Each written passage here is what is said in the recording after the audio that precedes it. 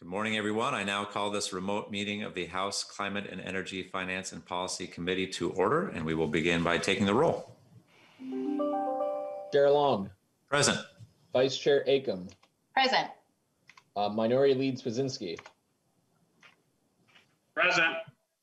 Representative Bierman. Present. Representative Bowe. Present. Representative Christensen. Representative Christensen. Representative Franson. Present. Representative Gruenhagen. Present. Representative Hollins. Present.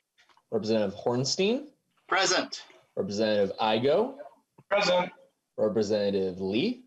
Lee, present. Representative Lippert. Present. Representative Lislegard. Representative Lislegard. Representative Meckland. Present. Representative Munson. Representative Munson. Representative Stephenson. Representative Stephenson. We do have a quorum, and we also have minutes to approve from February 18th, 2021. Vice Chair Acom, would you care to move the minutes? Yes, yes, Chair, I would like to move the minutes. Our Vice Chair Acom moves the minutes from February 18th, 2021. Any discussion? Seeing none, all those in favor say aye. Aye. Aye. Any opposed? The amendments are adopted. We have 3 bills before us today, which have all been posted to our website. And first is our bill from Representative Bierman on Task Force on Expanding Weatherization. Representative Bierman, please present your bill. Thank you, Mr. Chair. Thank you, members, for your attention this morning to this briefing on a comprehensive approach to a weatherization assistance program for our state. Energy burden is the percentage of household income spent on home energy bills. The national average energy burden is roughly 3.5%. But some Minnesotans spend 20 to 30% of their income on energy. Minnesota utilizes a few programs to serve our most vulnerable residents with energy assistance. LIHEAP, the Healthy Air Program, Low Income SIP Program. These are 3 examples that bring relief to some Minnesotans. Current efforts year over year are varied and sometimes unfunded. Infusing energy cost supports to alleviate the financial burden only gets us through another year. We can see from other states' experience that developing a plan to achieve an enhanced federal weatherization program is an investment worth making. Home weatherization programs save money for residents, utilities, and ratepayers across the system and across the state.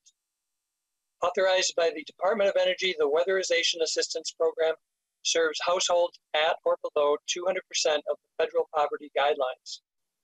Priority is given to households with elderly or a disabled member, children, or high energy consumption homes.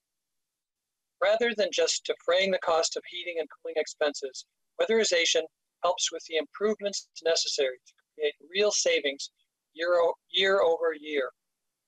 Repairs, retrofits, new insulation, installing a new door, weather stripping, attic air sealing, whatever the audit might reveal for energy savings can be done to secure long-term savings. Mr. Steve Cohn from Miltona, Minnesota in Douglas County, a disabled farmer, received the full workup. A high-energy fuel oil furnace, ductwork repair, insulation, 4 new windows, and attic air sealing, along with other energy savings, reduced his heating costs in half and electricity use by 30%. But we have glowing reports such as this one. We could do much more. As I said, the need is great.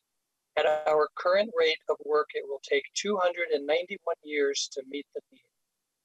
Here are some numbers since 2005 to the present. In Sherburne County, 5,130 households qualify for assistance. 488 received it. McLeod County, 3,567 qualified, 413 received. In Douglas County, 4,089 qualified, 774 received assistance. 65% of the weatherization services were performed in rural Minnesota. As noted, benefits accrue across the state.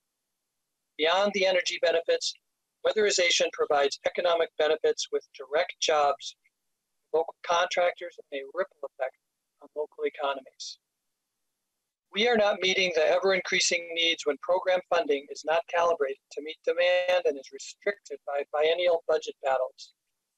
Program created with sustained funding, program flexibility, and planning to meet workforce need requires advanced stakeholder discussions.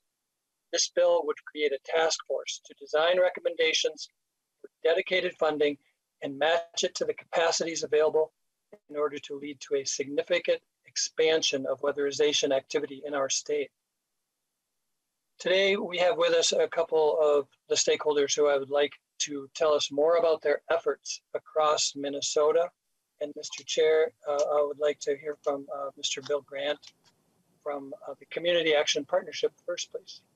Mr. Grant, welcome to the committee.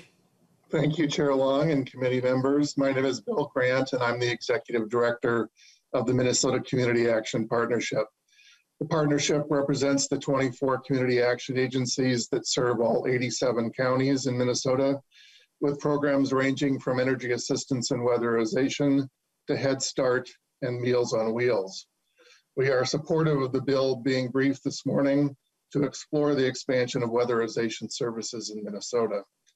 Of the 24 community action agencies, 19 of them contract with the state to provide the federally funded weatherization assistance program.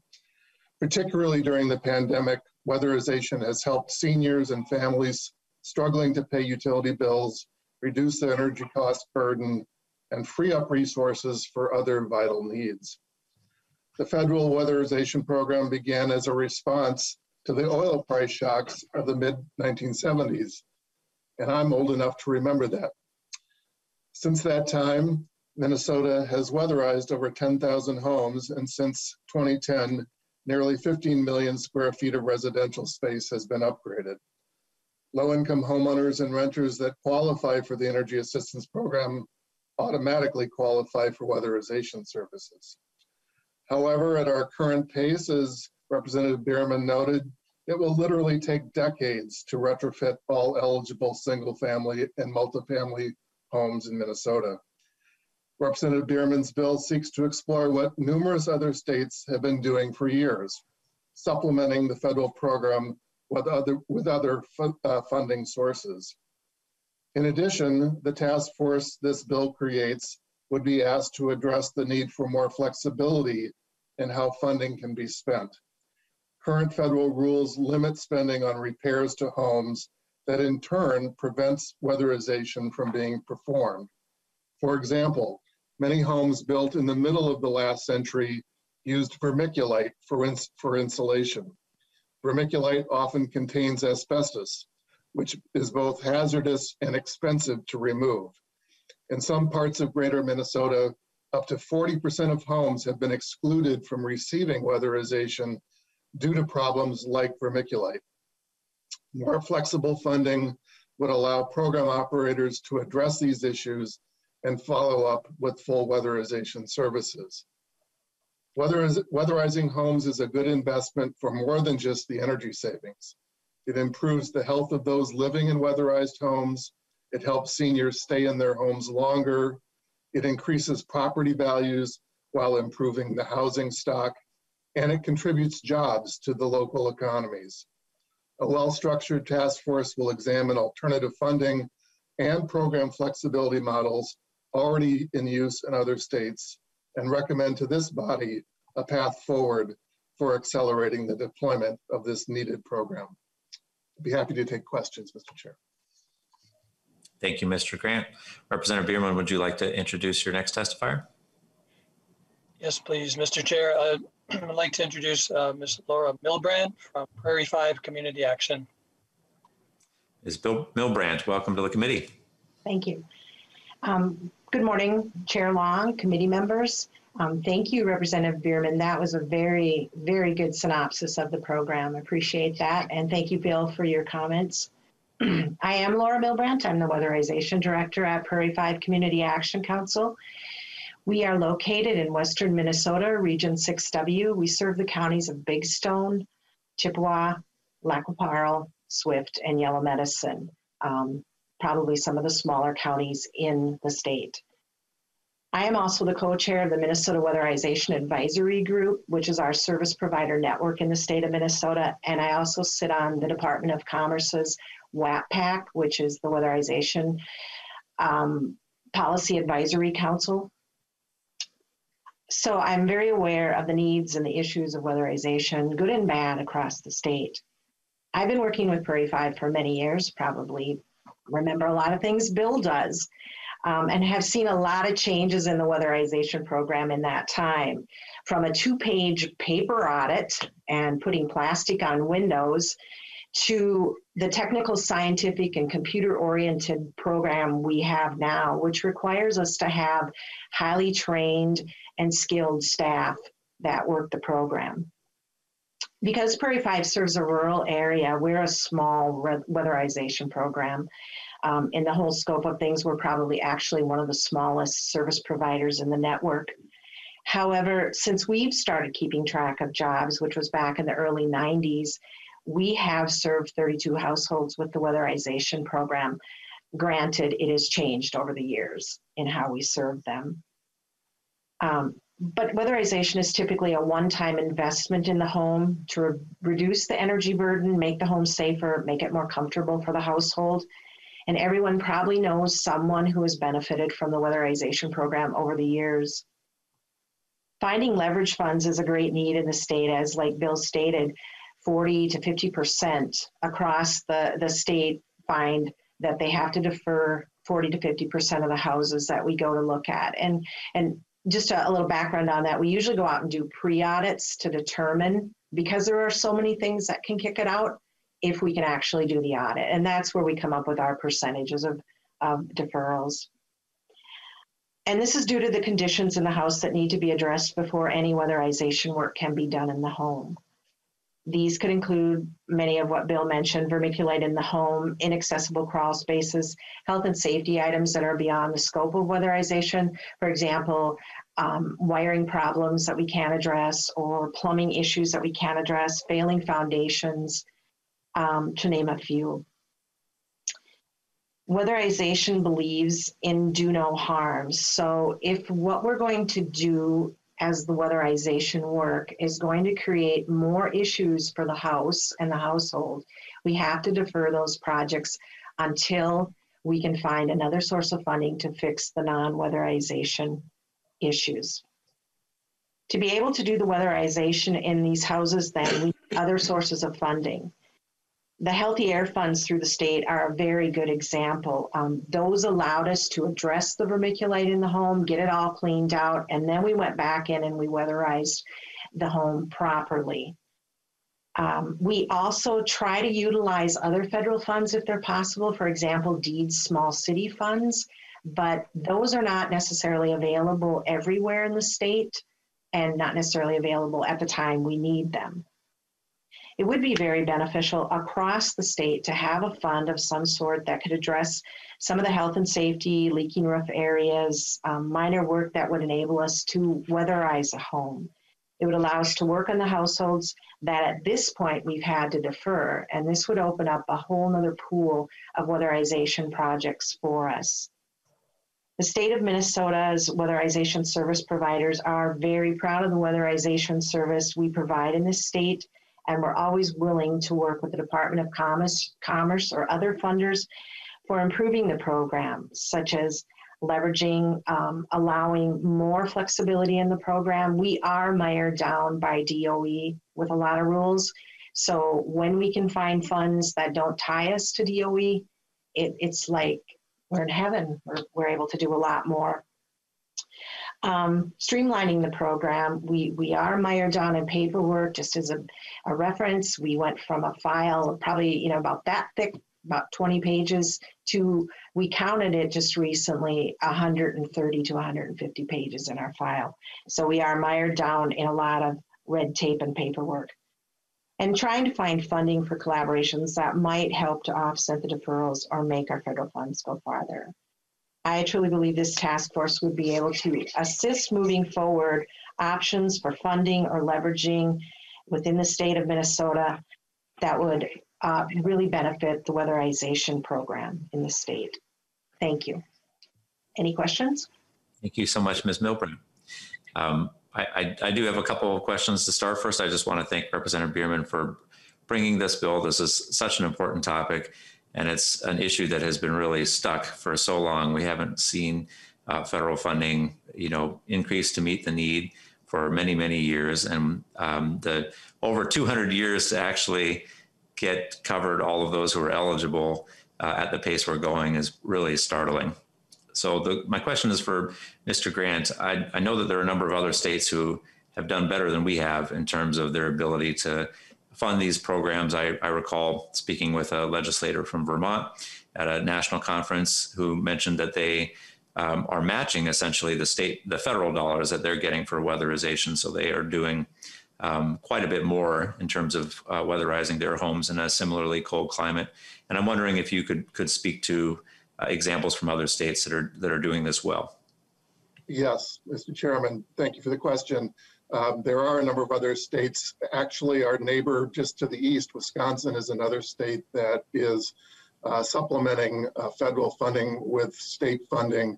And in a number of cases, those funds are contributions from utility customers with a very small surcharge on utility bills to contribute toward low-income programs like weatherization and energy assistance. Other states have found other sources of funds, non-general fund sources that they're employing for these purposes. The real point here is that we'd like to find sources that don't require regular appropriation cycles so that we have a stable source of funding that we know that we can rely on for the program going forward. Thank you, Mr. Grant. That's helpful. Representative Swedzinski. Thank you, Mr. Chair.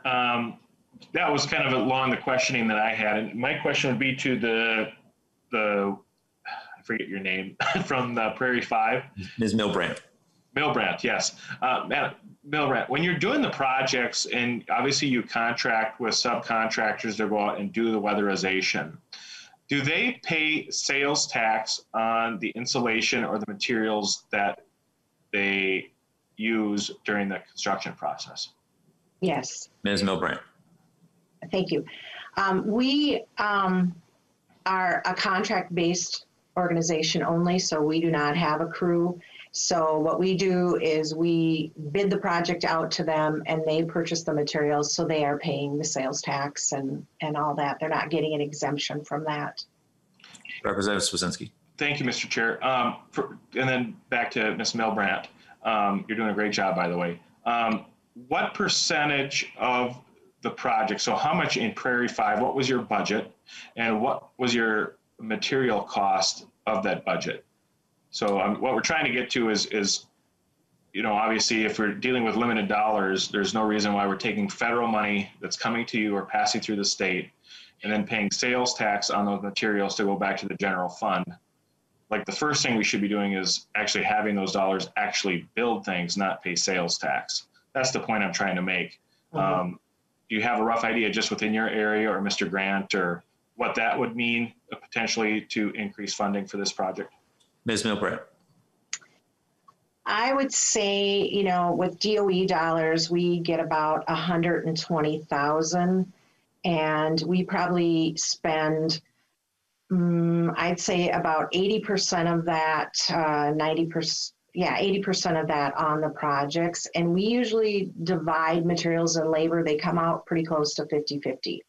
So I'd say with that DOE money, we're probably going at about, $40,000 of materials. Mr. Grant, did you want to add in? Well, Only to say, Mr. Chairman and Representative Swedzinski, that I would certainly think sales tax exemption would be one of the things that the task force could explore as a possible funding source for among the other funding sources that they could explore. Representative Swedzinski. I muted myself. And to just Mr. Grant, you had mentioned to do a surcharge, so essentially raise other people's rates to fund this. Is that kind of your main concern when you say you want a non-general fund stipend, you want a direct tax on ratepayers to pay for this potentially? Mr. Grant. Mr. Chair and Representative Swedzinski, I only raised it because this is what other states have done and is a model that is being employed in other states. I'm not suggesting that that's necessarily the direction that Minnesota would want to go, but it is one of the things that I think a task force like this would look at, only because it's the way it's being done in some other states. Representative.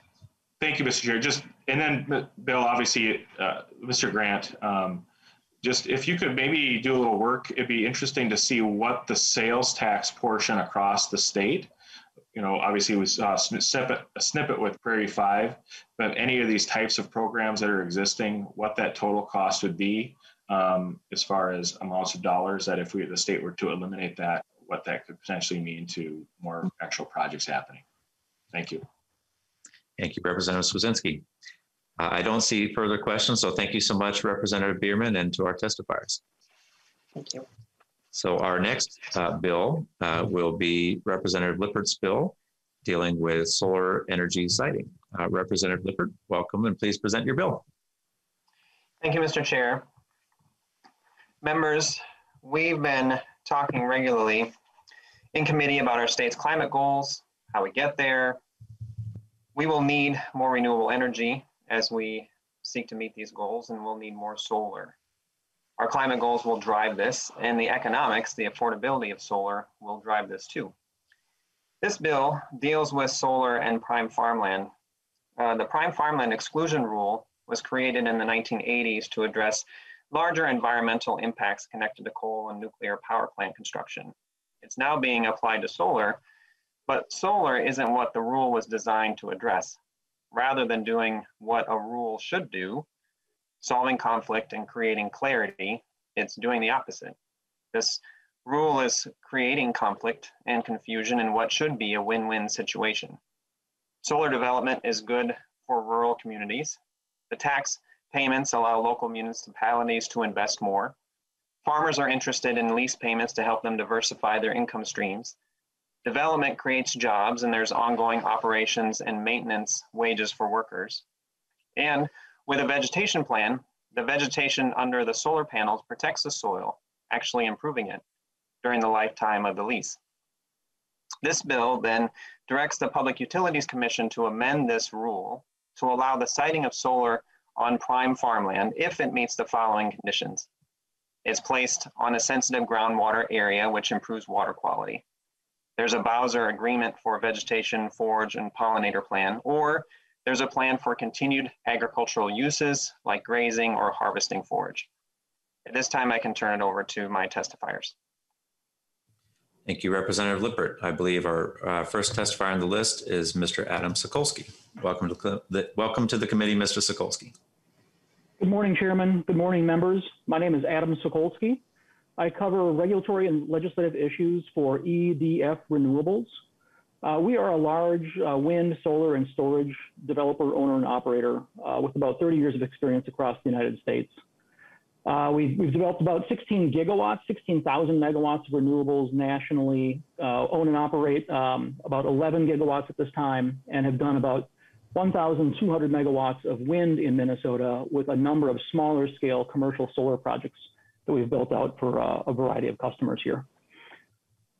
First of all, EDF wants to thank Representative Lippert for working on this important issue. Utility scale solar is really growing quickly in Minnesota. Landowners are excited about being involved in solar projects and are enthusiastic about leasing land for our projects. Utilities are asking for bids. Energy consumers, ranging from residential people like on my block, all the way up to large commercial and industrial firms, are asking more and more for carbon-free solar energy. They like the fixed price, they like affordability, and they like that solar is clean. We're at a point in Minnesota where we need to address solar development on prime farmlands, like Representative Lippert said, in order for our state to meet our utility demands, as well as our state goals to significantly reduce carbon emissions in our state. EDF strongly supports Representative Lippert's bill. We look forward to working with stakeholders to ensure that this bill both enhances solar development and preserves and maintains our important environmental values we hold on agricultural lands.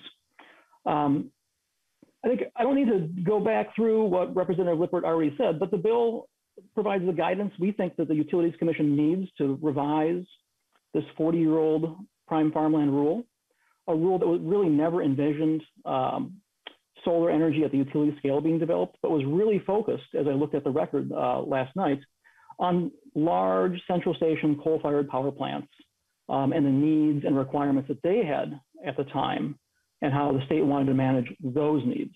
Clearly, we've gone beyond those types of facilities and are looking at an entirely different type of development with utility scale solar. As I wrap up, I want to encourage you to think, legislators, about solar in the same way you might think about conservation reserve program and other types of agricultural land conservation programs. Just like CRP, solar farms lease land from willing landowners, often farmers. Those farmer landowners want solar to be developed. That land will support solar, but also have a lot of locally appropriate vegetation planted to enhance local soil quality, local water quality, and wildlife habitat. With a solar facility, the solar gets the same or greater benefit that a CRP easement would have, along with the strongly demanded carbon-free electricity product that people want, as well as new local tax revenues. All of this is privately funded, not government funded. At the end of the solar project's life, you've got land that can be returned without damage to the landowner to continue row cropping, grazing, or whatever other use that the private property owner wants to employ. EDF Renewables encourages your support of this bill. And we look forward to working with the author and other interested parties to ensure this bill accommodates solar and improves Minnesota agriculture and our environment. I'm happy to answer any questions if you have any. Thank you, Mr. Chairman. Thank you, Mr. Sokolsky. Next, we will be hearing from Peter Muse. Welcome back to the committee, Mr. Muse. Thank you, Mr. Chairman. I appreciate the opportunity here. My name's Peter Mavis. I'm the Western Regional Policy Manager for Clean Grid Alliance. CGA is a nonprofit organization based in St. Paul. We represent the large utility scale wind and solar developers such as EDF, which Mr. Sokolsky works with. We work across a 9-state footprint across the upper Midwest. In addition to state policy and regulatory work, we actively engage with MISO on a variety of issues, including transmission planning, cost allocation, and grid interconnection. I think Mr. Sokolsky covered the issue pretty well. I appreciate Representative Lippert and Chairman Long for bringing this issue forward. I would just add that this rule that we have in place is very unique to Minnesota, and no other states have something similar to this. When we're thinking about developing solar and we're developing it on prime farmland, this land issue is an important subject that we need to talk about. When we're thinking about utilities and the MISO queue and how much solar is coming down, I think it's important that we make a determination whether the state of Minnesota is comfortable with moving forward with developing solar on prime farmland. Thanks. Thank you, Mr. Mavis.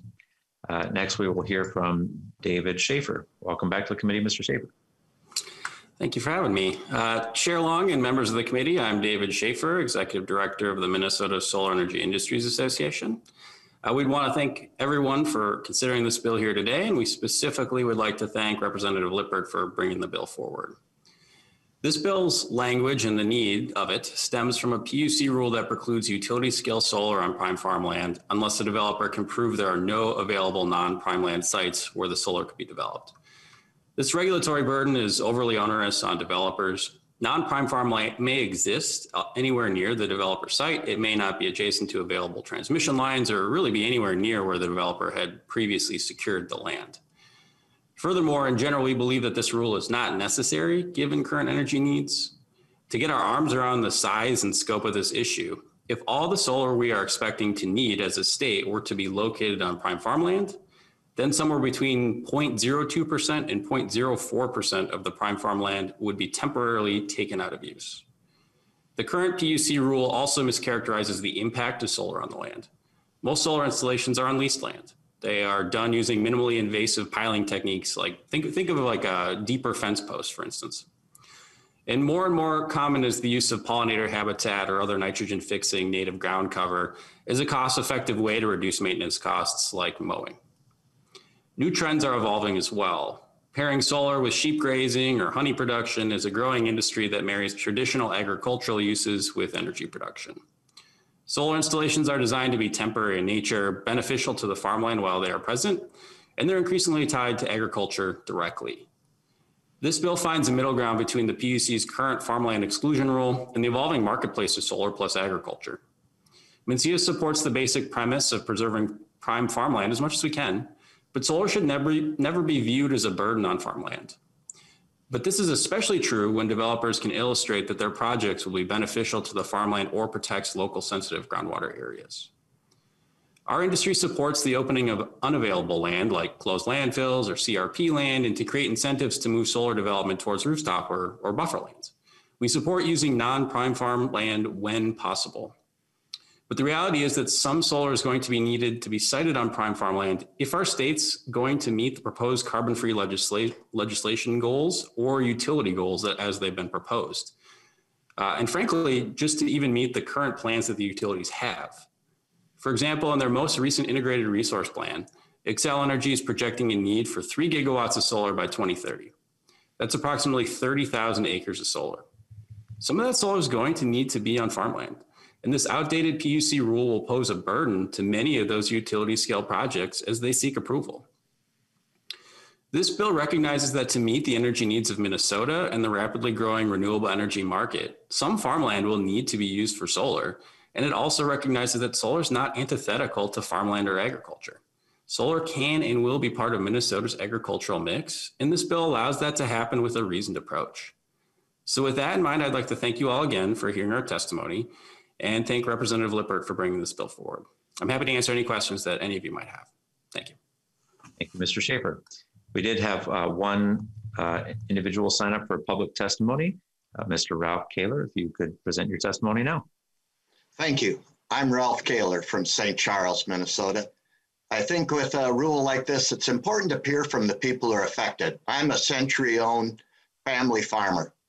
We just converted our farm to our son and his family, so we have generations 5 and 6 on our family farm. The additional benefit is we're also the owners of a solar developing company. My oldest son is our CEO. We've developed over 200 megawatts of solar, and we're a Minnesota-based company. I think it's important that you hear from farmers and a rural resident on this issue. Solar is not taking prime ag land out of production. Rather, we're creating a new crop. It's electricity. I think that's an important key.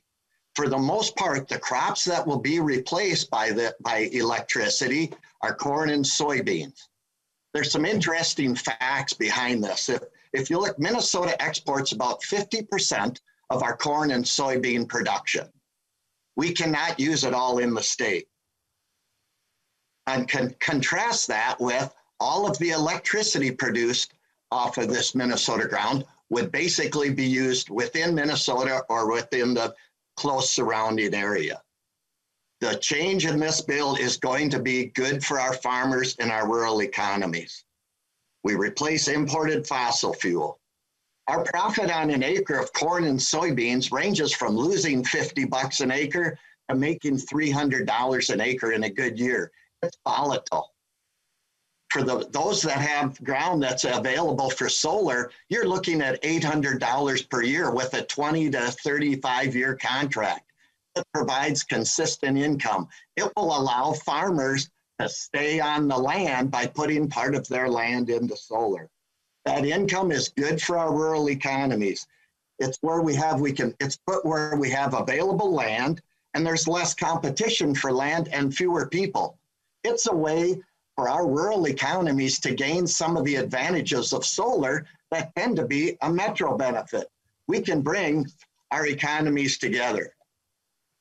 I did provide a land, it's called Minnesota Farmland and Solar by the Numbers, put together by the search team and Fritz Ebinger. It's a great program that outlines the land use and facts, and the available land are powerful tools.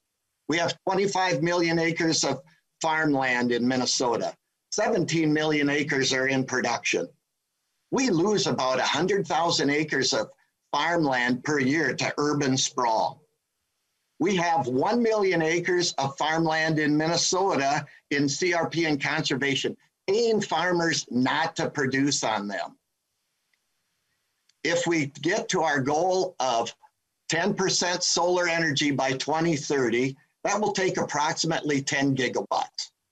That is only 100,000 acres of farmland. It will not impact availability of food, of fuel, or the farming economy. The rest of our farm economy will continue on as usual. So in recapping the benefits of changing this rule, solar will reduce the urban-rural divide. It provides some additional income for our rural communities. Our rural senators and representatives should be promoting this advantage extensively. Solar will rest the land for 20 to 35 years like a conservation program at no cost to the public. Rather, the farmer gets paid to do that. And when the solar field ends, that land is immediately available to go to traditional use. Again, it's a good deal for farmers, landowners in rural Minnesota, and urban residents. It can help bring us together. As one old farmer told me a long time ago, he said, you know, I'm all for progress. It's just change that I don't like. I think as we think about that, that may be part of what we're dealing with this. It's good for landowners, rural economy, and the public in general. It's 100% Minnesota used, 100% Minnesota produced. I just don't understand, if you aren't supporting this change, I have to ask, who are you representing? Thank you. I'm happy to answer any questions from a farmer or solar developer perspective. Thank you, Mr. Kaler.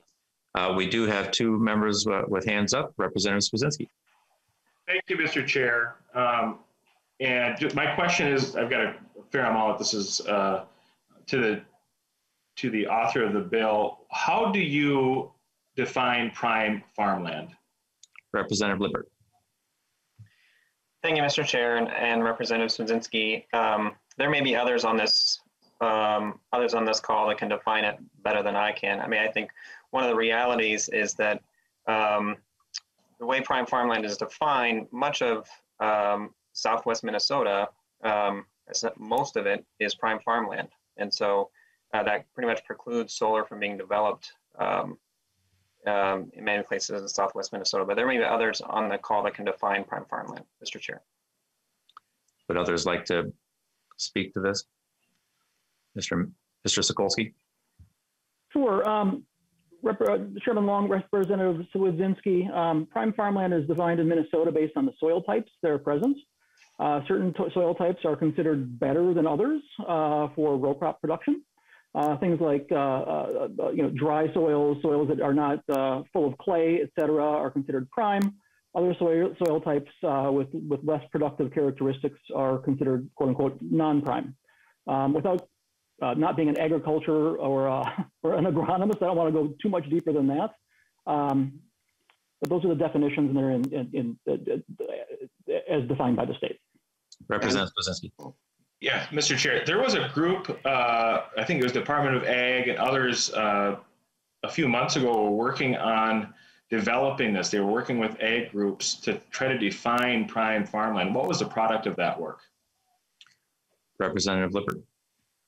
Thank you, Mr. Chair. There was a study produced as a product of that work, I believe, and this language in this legislation reflects the recommendations. It looks like Mr. Eliff has his hand up. Thank you, Mr. Chair. I just want to point out that the rule itself that we're talking about defines prime farmland as a federal definition, not a state definition. And I've read the federal definition. It is highly, highly technical in terms of many characteristics of soils, but it is a federal definition. Representative Swedzinski. Thank you, Mr. Chair. Thank you, Mr. Eliff. You know, I think this argument, I mean, I will admit I probably don't agree with Representative Lippert that this bill is the right direction. I actually think we should be going the opposite direction and really defining what we deem as not. I mean, believe it or not, I think we have 16 million acres in the state of Minnesota of prime farmland, and we have about 12 million acres of non-prime farmland throughout the state of Minnesota. I think currently we have over 500,000 acres of irrigated land in the state of Minnesota. And one of the testifiers admitted that they're estimating that we could have up to 100,000 acres of land put into solar production. And, you know, of that irrigated farmland, which is not prime because it's by nature sandy, it affects groundwater. Of that 500,000 acres, I think we use about 81 billion gallons of groundwater. Now, it was said that, oh, well, this will help us protect groundwater by planting, you know, a couple of grasses underneath this stuff. If you want to actually save groundwater, Mr. Kaler and Mr. Solskiski should be supporting only putting solar on irrigated land.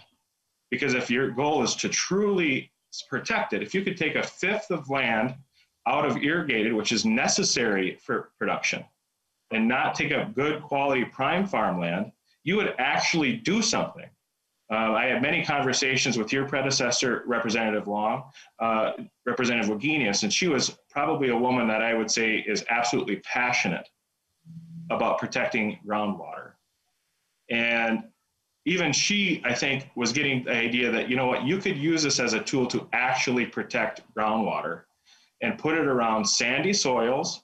I know there's a large development going up by Royalton that I think makes a lot of sense, because guess what? That land is sand. When you pump the water out of the ground, it goes right back in. And if you take it out of production, you would actually do something good for the environment. You'd protect the metropolitan water sources. You would do a lot of different things.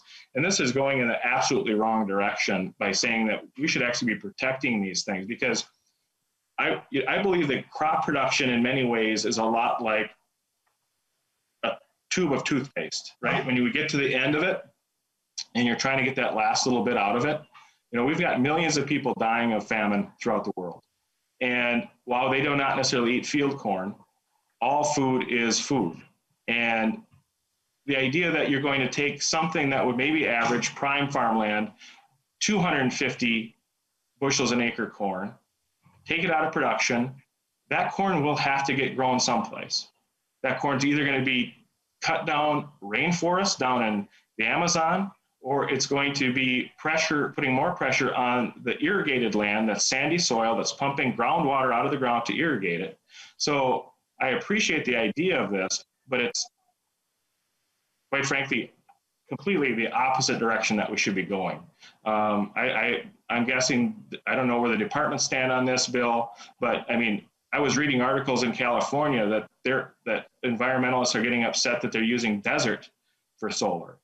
And I think we owe it to the globe, we owe it to the United States not to be taking out of production the best in the grass. I mean, if I have one complaint in Southwest Minnesota is when people do put CRP in, that they're actually not putting it on hilly fields. They're putting it on the flat stuff. They're putting on anything. I mean, this does not help get people on the land. This does not help young farmers get into production by taking thousands and thousands and thousands out of good quality land out of production. Sorry. Looked like Mr. Kaler wanted to chime in.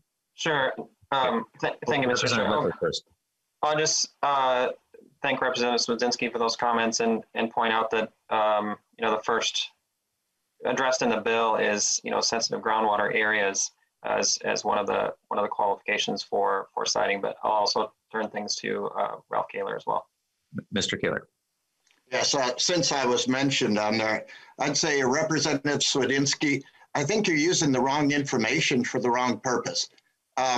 Most of my focus is on this, is keeping the flexibility to farmers to produce the crops that they want to produce, to limit government in there to allow us to do what's right for the land, but still allow us the freedom of choice. By having this oversight and limiting where we can put solar, you're limiting an income source for farmers. The places where we can go with solar is limited based upon where the electric lines are in the substation. Using your logic that you had there, it would be like building cities way up in the northern Minnesota where there aren't the jobs and where the access isn't. We will lose in the next 10 years, 10 times the amount of land to urban sprawl that we will to solar. Where we're putting up solar is where there isn't other competition for the ground for the most part. Around the cities for big solar fields, around the metro area, that land is too expensive and the competition for it is too large. As a rural representative, our areas are being decimated by loss of people, loss of jobs, and lack of opportunity. Thank you, Mr. As a rural representative, I cannot understand why you wouldn't support having the available opportunity for your constituents. Looks like Representative Gruenhagen has his hand up. Oh, yeah, thank you, Mr. I thought Representative Swedzinski was done, but he put his hand back up. Representative Swedzinski, and then we'll go to Representative Gruenhagen. Mr. Chair, and I just think, Representative Kaler, this bill is not a community solar garden bill, which I think that's kind of your work. And I think that's when you talk about kind of you're competing against housing to build community solar. I mean, this is industrial solar. This is hundreds of thousands of acres that will be taken out of production someplace in Minnesota. And I think that's a real conversation we can have, is saying, where is that someplace? Is it in our best ground? Is it in our medium ground? Or is it in our worst ground? And I don't think anyone would argue that if you have a choice, which we do, we have a choice today to set policy to say, where is that going to be? And I'm just saying it ought to be in the least productive, the most energy consuming when it comes to groundwater areas in the state. And I think most people with common sense would agree with that position rather than on the best. Representative Gruenhagen.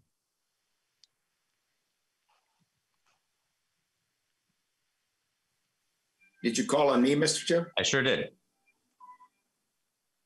Okay, thank you, Mr. Chair. Yeah, some of the concerns were brought up by Representative Swedinsky. I was raised on a farm, and I'm in a rural community. And, the idea of taking prime farmland and taking it out of production, I know I've talked to my county commissioners, most of whom are farmers in my 2 counties I represent. They support this current status of not using prime farmland. I understand the income side of it. I've been a big supporter of Section 179, also credits on the bonding issue for building schools for farmers, and we want income. But this is simply a tax subsidy for farmers, and it also, solar doesn't provide base load electricity, and we've seen the disasters in California and Texas on this alternative energy. And we've had testimony with the rare earth elements and the pollution potential from these solar panels. Also, it's unreliable and it's ultimately expensive. So I think it's a poor trade to go from prime farmland to produce food to solar gardens. And again, we don't have the money set aside to clean all these solar gardens up. In fact, we had testimony in the past here in this committee, well, the co-ops will clean them up and spend millions of dollars, but they won't pass those costs on to the ratepayers. Well, if you swallow that one, I got a bridge in London to sell you real cheap. I mean, it's just not reliable. I've stood on the House floor and said, I'll support solar and wind when it provides baseload electricity. We don't have the technology, and when it brings down the cost of electricity. And I understand the financial incentive, but I can't support this, even though I'm a rural legislator raised on a farm that wants farmers to do well. So if anybody wants to respond to that, feel free. Thank you, Mr. Chair. Mr. Chair, I can make a quick response. Thank you, Mr. Chair, Representative Gruenhagen. I'll respond to one part of it and let some others respond to questions about reliability. I think it's important to note that in the same way that it makes sense to put gas stations next to 4-lane highways, it makes sense to put solar, utility scale solar around substations. It doesn't make sense to put gas stations, where they're not connected to any sort of transportation infrastructure. And the same is true with utility scale solar. So with that, we start seeing kind of the focused nature of what this development will be looking like. And I think that's important for this conversation. And I'll let Mr. Sokolsky respond as well. Mr. Sokolsky.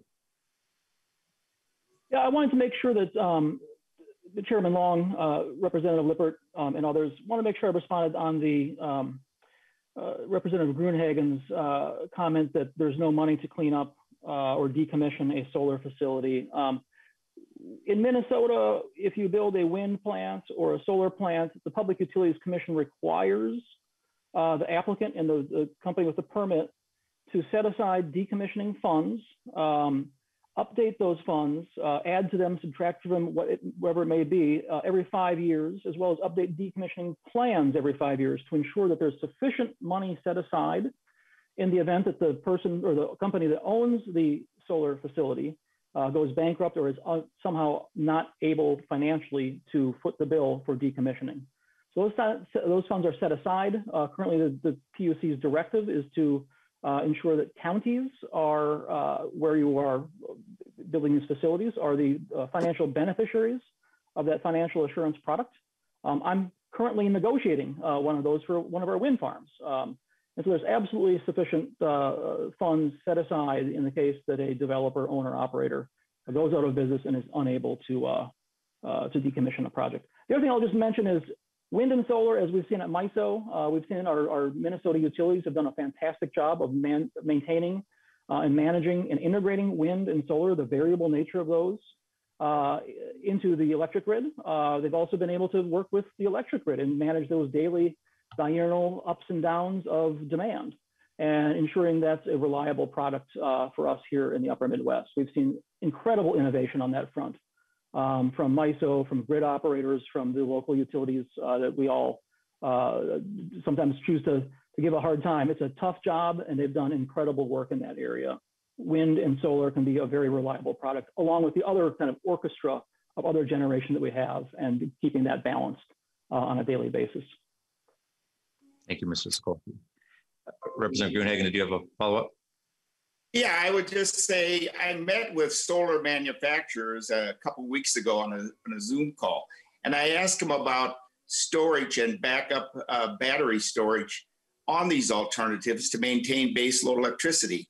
They said at a minimum, it's 5 years away or more, okay? So we're setting ourselves up for a similar situation to California and Texas with rolling blackouts at a time when it's most needed in our state. This is not a good trade-off.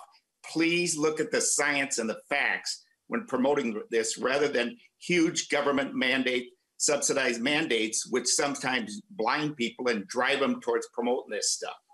Thank you, Mr. Chair. Thank you, Representative Gruenhagen. I have one quick question, and then we're going to have to move on to the next bill. So I think I just wanted to refocus a little bit on what I understand this bill to do. Our current law on prime farmland is not a prohibition on building on prime farmland. It's a preference for looking at other areas. And my understanding from the testimony that we've heard is that in some counties and areas of the state, there really are no alternatives to prime farmland. So the question is, do you build in southern Minnesota or don't you? And what we're looking to do, what you're looking to do, Representative Lippert, with this bill would also still allow folks to go through the process that we have now, where they could if they so chose, provide the alternatives analysis to whether they want to build on prime farmland or not. But it would also give some predictability for for developers who are doing things that are win-wins for agriculture, like having pollinator ground, like doing joint grazing, like we've heard from Mr. Schaefer, that if there was a situation where they were doing something that was affirmatively beneficial to the local agricultural economy, that this would be, they would not have to go through this alternatives analysis. Am I getting that right, Representative Lippert? Yes, Mr. Chair, that's correct. We need a rule that's really designed with solar in mind, rather than using a rule that was designed for something else. And this, we believe, can create the sort of clarity that we need and minimize conflict as we go forward. And I'm happy to have some conversation with Representative Swedzinski about irrigated land and its role in this list too. So I think this rule is a good step forward and provide some clarity for us. Representative Swedzinski, and then we'll move on to the next bill. Sounds good. Yeah, I would, Mr. Lippert, or Representative Lippert, I'd be glad to work with you. Obviously you got a couple ideas in this area. I think if you would just talk about protecting water and having that as a real provision to be able to use it and get rid of the other stuff. I mean, I really believe, your first point is probably good with the water, but the second one, talking about grazing, that's setting an awfully low bar to allow this to move forward. Obviously, we come from a little bit different directions on this, but I'd be more than happy to work with you, Representative. Representative Lippert, did you have a closing comment? Thank you, Mr. Chair. Yeah, we may not be in agreement on those last two pieces, but I do think these recommendations are coming out of the report that Department of Ag and Commerce put together. I think it's a good direction for us, and there's certainly more conversations to be had. But we need to find a balance so we can develop solar and do it in a way that makes sense so we can meet our goals, and it's good for rural communities and farmers too. Thank you, Representative Lippert. With that, we will be moving on to our final bill for this morning, and that is Representative Stephenson's bill. Representative Stephenson, would you like to present your bill? Thank you, Mr. Chair, members of the committee. This bill relates to some modernization and some reform of some permitting provisions in our law. I think the best way to kind of frame this up is similar to what I've said with regard to some other bills, that a lot of our existing law around energy regulation predates the energy revolution that we're undergoing right now, and was written for a time when we had different energy resources that were being constructed by different actors. And so we're just trying to update a few things in order to accommodate sort of new realities on the ground. The other thing that I would say as a frame on the outside before I kind of briefly describe what we're doing here is that this bill is very much a work in progress. And I'm really thankful for the chair for devoting some committee time today to have a chance to have this discussion. Looking forward to the input from committee members and stakeholders. And I'm going to continue to work on this language. I don't think it's a finished project or product just yet. But I think it's a good time for us to have this conversation as a committee and the public. So the bill does a couple different things. The first piece relates to a certificate of need. And, when we have when we have energy projects that are being built by our utilities, a certificate of need is a really important step in that process. Utilities, of course, have a monopoly. They have rate recovery. And so it's important that we have a regulatory check to make sure that the utility isn't gold plating what they're doing, that what we're doing is really necessary and in the public interest. But it maybe doesn't make sense to have a certificate of need when you have a project that's being built by an independent power producer or developer that doesn't have monopoly, that doesn't have rate recovery. And so what we're looking at trying to do in the first section of the bill is get at that dynamic. Now, this is an area where some of the language still needs to be worked on to better get at that distinction. But, you know, whether we need a certificate of need, if you'll pardon the double use of the word there, when we have an independent power producer building a project, when you have really the market forces that are there to make sure that they're doing a project that makes economic sense, I think is an important question. And I'm persuaded that it doesn't, right? So like if a developer tries to build a wind farm and there's no one to buy it, they can't just turn to the ratepayer and ask them to pay for it. Then they're in real trouble, right? So that's different than a utility situation. The second piece of the puzzle relates to tie lines for new developments. As we've talked in this committee before, the new energy projects that are being built require a lot of transmission to be built out. And right now, you have a process where you have to go through a formal review at the PUC under certain circumstances, but there are a few exceptions, including if the tie line is less than 5 miles long. The bill language that you have in front of you looks more to whether there's permission or easements if the landowners are on board, rather than the length of the tie line as being the standard. The last piece that I'll highlight is relating to wind turbine lighting systems. This was actually a bill that Representative Swazinski had last biennium, and then I worked with stakeholders to develop some language last session, included it in last year's version of Clean Energy First. Did not include it in Clean Energy First this year, but still think it's a good idea. So included it in this bill. The idea essentially is that there's technology now available that the lights, the blinking lights on the top of turbines only need to activate when there's, a reason for them to be activated. That is like aircraft in the vicinity. Otherwise, we don't need to have the unnecessary light pollution out in greater Minnesota. So this is kind of updating the language to accommodate that. So that's kind of a thumbnail sketch of this bill. I know it's a little technical, but I think it's an important change that would make the landscape a little bit easier for our developers and utilities to navigate and also help consumers. Thank you, Representative Stephenson. Would you care to introduce your testifiers? Absolutely. My first testifier is Peter Mavis from Clean Grid Alliance. Mr. Mavis, welcome back. Representative Long, thanks for the opportunity once again. Peter Mavis, Regional Policy Manager for Clean Grid Alliance. I think Representative Stephenson did a nice job of kind of covering the bill. Just a few additional comments. As Representative Stephenson said, Minnesota, is currently operating under a 40-year-old regulatory regime that was, designed exclusively for the oversight of the state's investor-owned utilities. This regime was not designed for the massive influx of renewable energy projects and the advent of independent power producers. IPPs operate in a very competitive market across the region and country. State laws and regulatory processes can have a significant impact on the cost and timing to develop projects.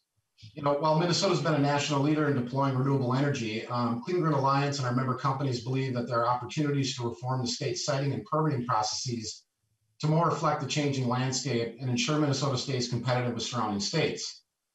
Mr. Chairman, this bill is a culmination of months of work and collaboration with the renewable energy industry.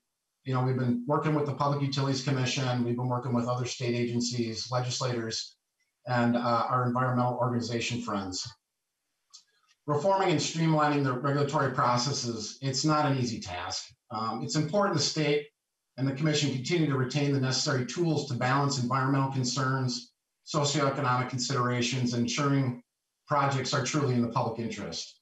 Clean Grid Alliance believes that this bill strikes that balance. I would say the theme of this bill is to recognize that independent power producers are very different than investor-owned utilities. As Representative Stephenson said, IPPs do not have captive ratepayers, nor do they utilize eminent domain. And there's a great amount of financial risk in developing projects. Developers need willing landowners, they need financial viable interconnection agreements with MISO, and they need willing off-takers, which could be utilities, and we're seeing an ever-increasing demand from C&I customers. Lastly, renewable energy projects bring millions of dollars in sustainable tax revenue to local communities. To date, the renewable energy industry in Minnesota has provided over $100 million in local tax revenue since the inception of the production tax. This concludes my testimony, and I'm happy to answer any technical questions. I also have Mr. Sokolsky with me to help walk through some items if necessary. Thanks. Thank you very much, Mr. Mavis. Mr. Sokolsky, did you want to comment? At this point, I stand behind Mr. Mavis's testimony, and I'm here to help answer any more direct questions if there are any. Thank you. Thank you, Mr. Sokolsky. Representative Stephenson, would you like to introduce your next testifier? Well, Mr. Chair, my next testifier needs no introduction. It's the one and only Mike Bull. Mr. Bull, welcome to the committee. Thank you, Mr. Chair, members of the committee. I'm Mike Bull, the Policy Director at the Center for Energy and Environment. I'm also the Vice Chair of the Board of Directors for the Clean Grid Alliance. Clean Grid is a very unique organization. It's actually a coalition made up of clean energy nonprofits in the Midwest like CEE, Fresh Energy, and a number of others, along with renewable energy developers like Apex, Avon Grid, NextEra, and others working together to advance renewable energy in the Midwest. As Representative Stephenson and Peter Mavis said, this House file would update and modernize some pretty old provisions in our statutes that do act as a barrier to renewable development in Minnesota. The certificate of need requirement, as Representative Stephenson said, is a ratepayer protection statute, ensuring that utilities aren't building infrastructure that isn't needed to serve customers. Since these renewable developers are independent power producers, they don't have captive ratepayers to pass costs on to, so no ratepayers to protect. Eliminating the certificate of need for at least these projects does make sense. Combining the site and GenTie permitting for solar projects places these under the responsibility of the Public Utilities Commission and eliminates the need for a local unit to provide a conditional use permit, removing that extra step.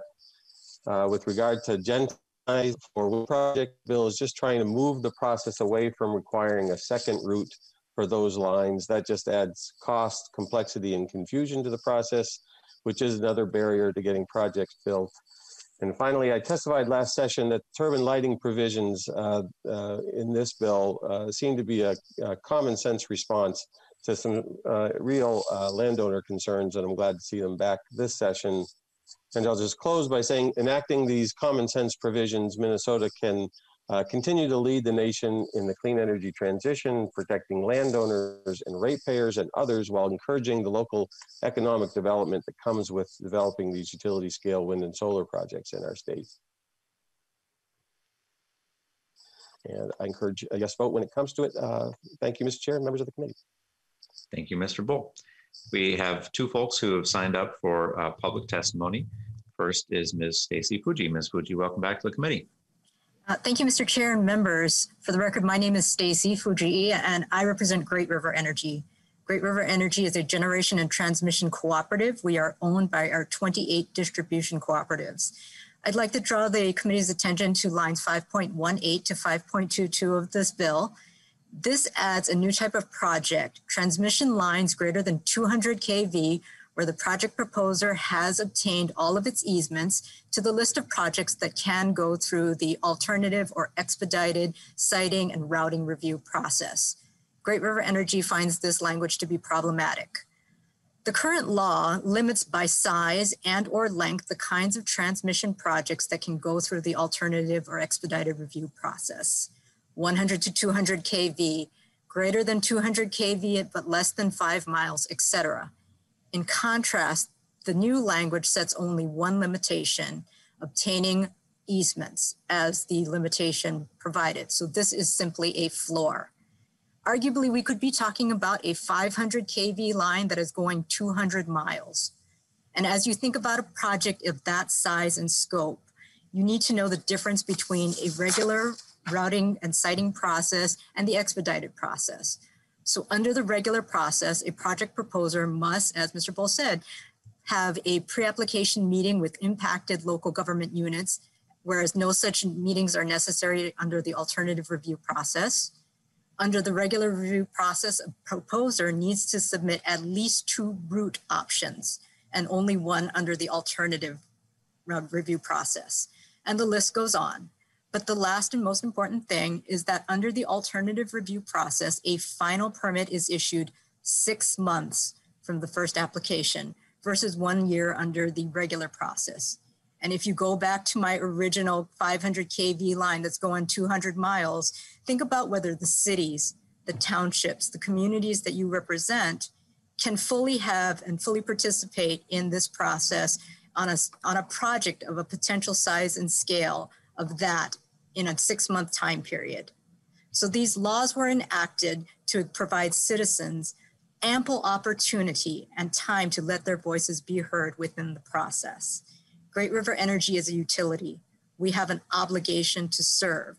And so when we think about transmission development and siting and routing, we think of both short-term and long-term impacts. Make no mistake, transmission development requires a large financial investment, but that infrastructure is going to remain in the community for a long period of time.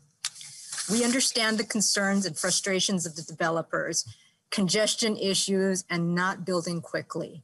Great River Energy and frankly, all utilities know that as generation retires, we are going to need to build more transmission. But from a public perspective, a public policy perspective, we need to balance the need for speed and the need to have communities, not just the community members that have granted easements, the whole communities have meaningful and full participation in the siting and routing process. Because if we don't get it right, if we don't listen to the members of the community, then the next time we need to site transmission or invest in upgrades, it will be that much harder. So in closing, Mr. Chair, members, I did have a chance to touch base briefly with Representative Stephenson, so he did know that where Great River Energy's concerns are coming from, and we do hope to continue to have these discussions with Representative Stephenson and the proponents to potentially find some kind of a compromise on this provision. Thank you, and I'm happy to answer any questions. Thank you. The next individual who signed up for public testimony is Mr. Kevin Pranis. Mr. Pranis, welcome back to the committee. Thank you, Chair Long and committee members. Kevin Pranis, speaking on behalf of LiUNA, Minnesota, North Dakota, which represents more than 12,000 construction laborers, as well as public sector employees and their families across Minnesota and North Dakota, including laborers who work in conventional energy and fuels and laborers who work in clean energy. And I'm speaking today on behalf of the bill, particularly focused on the certificate of need requirement for large solar and wind facilities. I can say that, well, as I think was ably explained by Representative Stephenson, the certificate of need requirement is intended to protect ratepayers. We think it's failing to do so in our experience. We think that obviously there's a difference between a utility project and projects that are done by independent power producers who do it at their own risk. And I think that not only do those projects not create a burden for ratepayers, but we're creating unnecessarily hurdles for economic development. And even we think raising the cost potentially ultimately for ratepayers by making development more difficult. So our members have participated in the permitting process to support numerous wind and solar projects that have the potential to create high quality jobs for Minnesotans. And we spend quite a bit of time working with the developers to clear regulatory hurdles, including the certificate of need questions. We're concerned if the law isn't reformed that we risk losing hundreds, if not thousands, of high quality jobs and tens, if not hundreds of millions of dollars worth of economic development, particularly in greater Minnesota.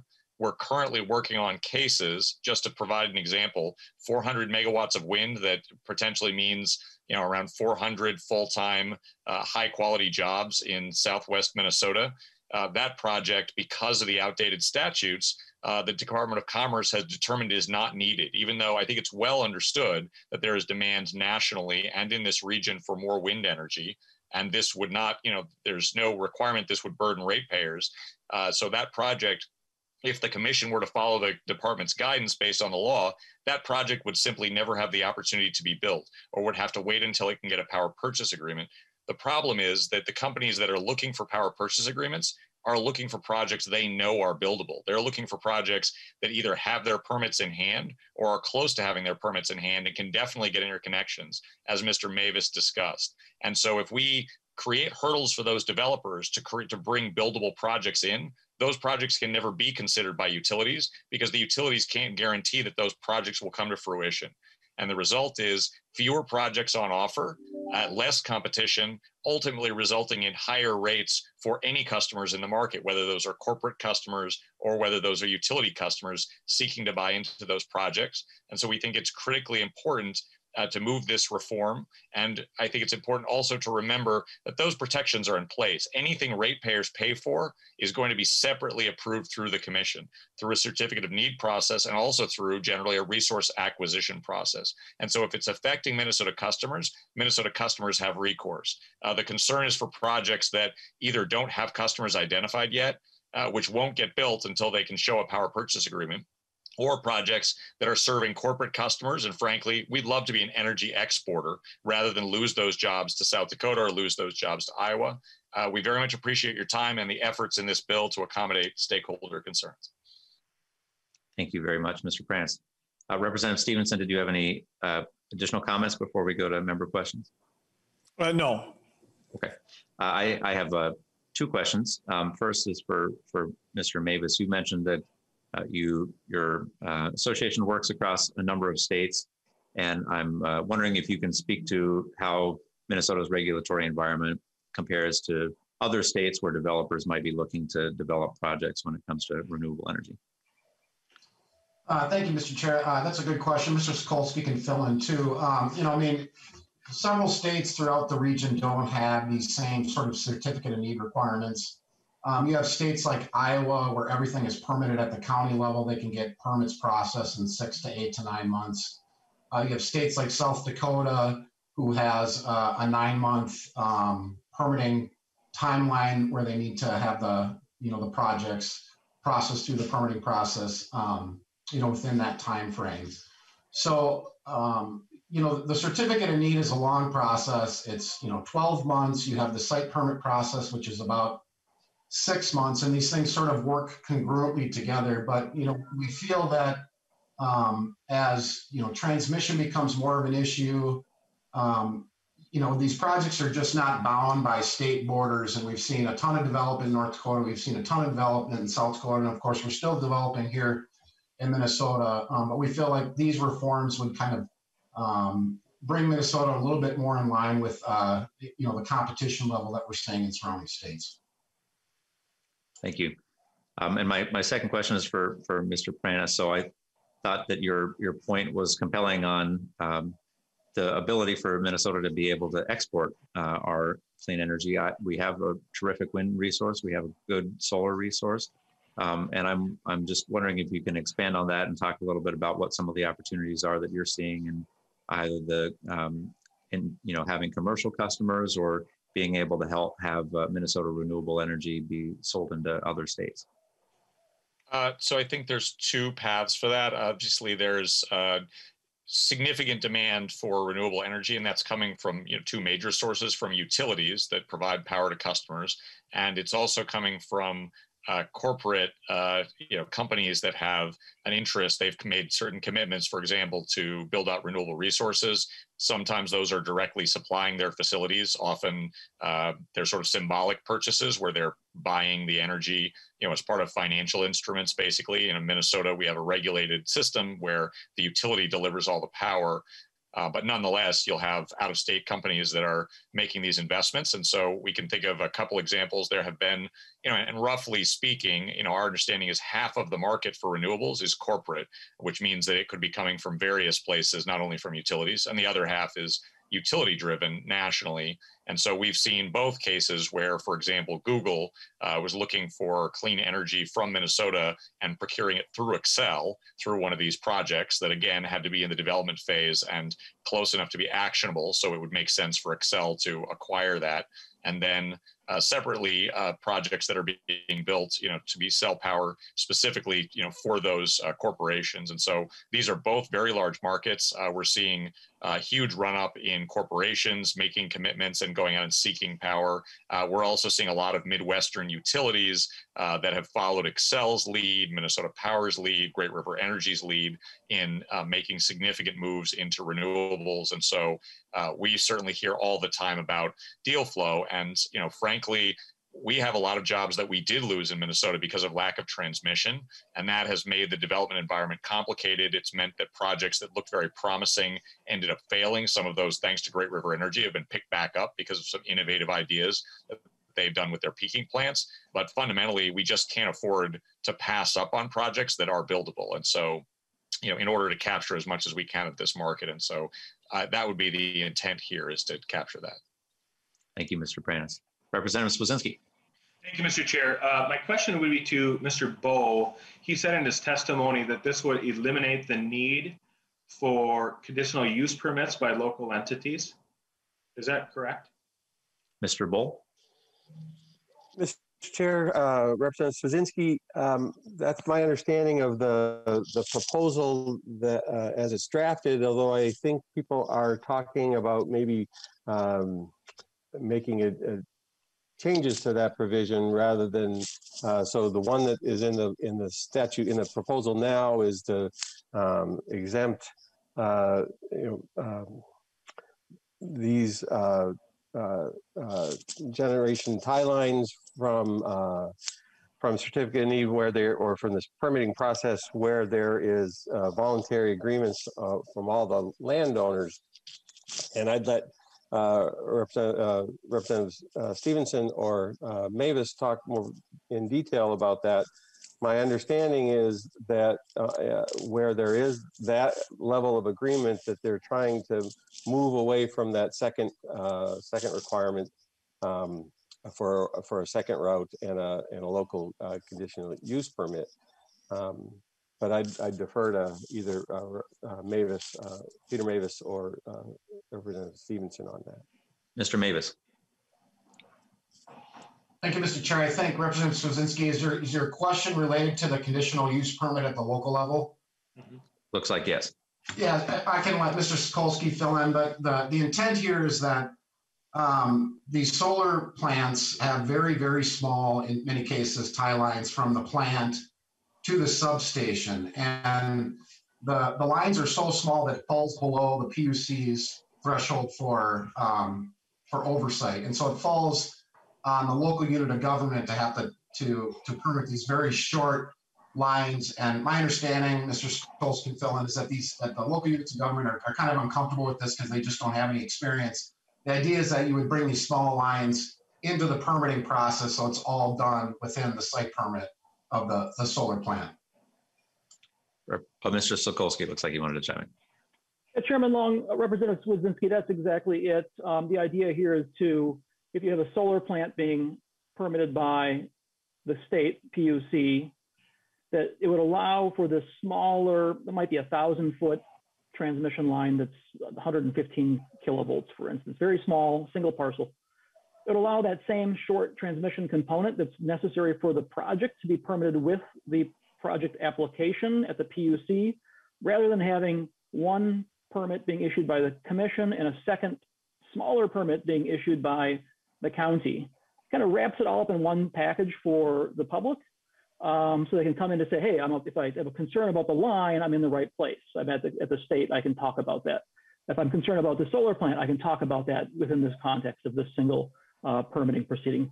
One of the goals of where the commission has been over the last 20 years is trying to combine permit proceedings together where you have two different elements to ensure that a member of the public who has a concern isn't showing up to the wrong meeting to comment on a transmission line, or the wrong meeting to comment on a wind farm permit. So it just tries to consolidate those together. Mr. Chair. Representative Swazinski, and it looks like we have lots of hands, so if we can. Sorry, No this problem. is a interesting bill.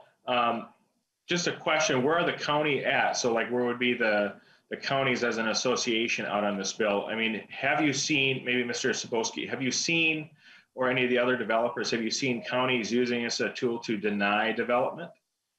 In case, you know, obviously they're locally elected officials. You know, we've seen that with the fracking bans and things like that, that locals are able to use some of their small, even though it's small, and maybe they disagree with the total project, but trying to use that as leverage to either change the project or do that. You know, I just have a little concern taking away local control. I think under current law, anything over 40 kW, I think there's a number in there, automatically goes to the PUC, and everything under does not. And so that's obviously a concern. We want to maintain as much local control as possible. Mr. Sokolsky. Chair Long, Representative Swazinski. No, I've not seen this being used as a strategy for counties to oppose. And in fact, I think utility or independent power producers like my company want to have the best possible relationship with the counties, because we will still need road agreements, certain types of additional construction permits to be issued by the county. So our interest is to stay congruent with the county and in a good relationship with them. Really what we see this as simply one of these, a way to combine together some permits where we have, I think, some unintended situations where the way that the thresholds are set up in statute, some things get, you know, too small for the commission. And we just want to include those at the commission permit to, as kind of an associated facility, kind of wrap everything up into a single environmental review public process rather than having kind of two separate processes. And then finally, Mr. Chair, and just from a certificate of need standpoint, I'm guessing we don't need this electricity. That's why we would get rid of a certificate of need. And then two, looking at if it's an independent producer, would Excel still need to go through the process if they were going to build a project themselves? So, you know, I've heard a lot that community solar and some are actually just displacing industrial placement. I think we've had over 800 megawatts of community solar come in at a very expensive price. And all that really has done is just displaced regulated energy, you know, because that's deregulated, because they don't need a certificate need to put those in place. And this would move all independent production. So essentially we would move all of that and put Excel and what they might have planned or what the utilities might have planned out. Am I reading that correctly? Representative Stephenson. Well, I mean, as you point out, community solar is not really analogous. That's a different thing altogether that isn't contemplated by this bill. They already don't need a certificate of need. The idea is if you have the monopoly, if you have rate recovery, you still would need a certificate of need or to go through the system. As a practical effect, I think Mr. Pranis noted that most of these development projects will be built for the benefit of a utility who would have a power purchase agreement that would be looked at by the PUC for reasonableness and prudency. So you would still have that recovery. It's just, we don't need, or that review rather, we just don't need a certificate of need when you have a developer doing something when they can't pass the buck on to the ratepayer, regardless of whether it makes economic sense. So we have three hands and 2 minutes, so we'll try to keep them brief if we can. Representative Franzen. Thank you, Mr. Chair. So I have a question for Ms. Fuji. Is there a surplus or deficit of generating capacity on the grid currently for this year? Ms. Fuji. Mr. Chair, Representative Franzen, I don't know if there is a surplus. I think each individual utility has control over whether or not it's got a surplus or lesser. So like Great River Energy does have excess capacity. Thank you. Representative Gruenhagen. Oh, thank you, Mr. Chair. Yeah, I know we're short on time. So I would just say that to me, this bill restricts or tries to eliminate local control through the counties. We need that two-step process versus a one-step process, which would probably be held at the state level and roll over the local input. You know, I find it interesting in an industry with lots of government mandates and lots of tax subsidy that we want to try to get rid of any impediment in terms of local input or restrict it, as this bill tries to do. You know, this is what tax subsidies do. People forget about the science and they concentrate on this tax subsidies, which has a blinding effect on people's minds in terms of what they're actually doing. No response is necessary. Thanks. Representative Listlegard. Thank you, Mr. Chair. Mine's just a comment. Obviously, this bill is about streamlining the permitting process, following the process, but being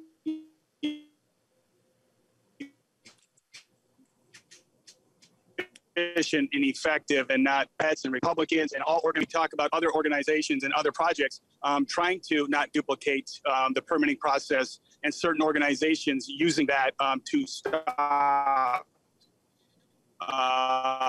or delay projects to a point of potential. That's all. Thank you. Representative Listlegard, I think we got about 2/3 of that. You were cutting out a little bit. I don't know if you want to try one more time. Okay, Mr. Chair, it was just a point that, you know, I totally believe in streamlining, being efficient, effective, not duplicating the work, creating opportunity and jobs in a safe and productive manner. I just asked both Democrats and Republicans, we all talk about streamlining and being efficient and effective, that we think about this not only for this project and this opportunity, but all opportunity, whatever industry in the permitting process in an effective way that does not shortcut any environmental review process. I think that we all, on both sides of the aisle and the organizations that are speaking today, keep that in mind moving forward. Thank you. Thank you, Representative Listlegard. We are over time, but Representative Swazinski, you look like you have a quick question, I hope. Oh, I was just trying to clarify what Listlegard was saying. I'm sorry. Was he saying that he thinks that we should have the certificate of need eliminated for Excel as well? Or I didn't. No, I don't think so. I think he was making a general point about how looking at our regulatory system could be good for job creation. Representative Stephenson, would you like to have any closing comments? Well, you know, this has been a fascinating discussion. I particularly was interested in Representative Gruenhagen's comments about tax credits, and would encourage him to think long and hard about the tax credits and tax incentives available to the fossil fuel industry and whether they make any sense going forward. Seems like that would be an appropriate review. Maybe something we could work on together, Representative Gruenhagen. I think this is a good bill. I got a lot of great feedback today. We'll continue to work on it to try and make it better, and I thank the committee for its time. Thank you so much, everyone. Sorry for going a couple minutes over. Our next meeting is Tuesday, March 9th at 10:30 a.m. And with that, our meeting is adjourned.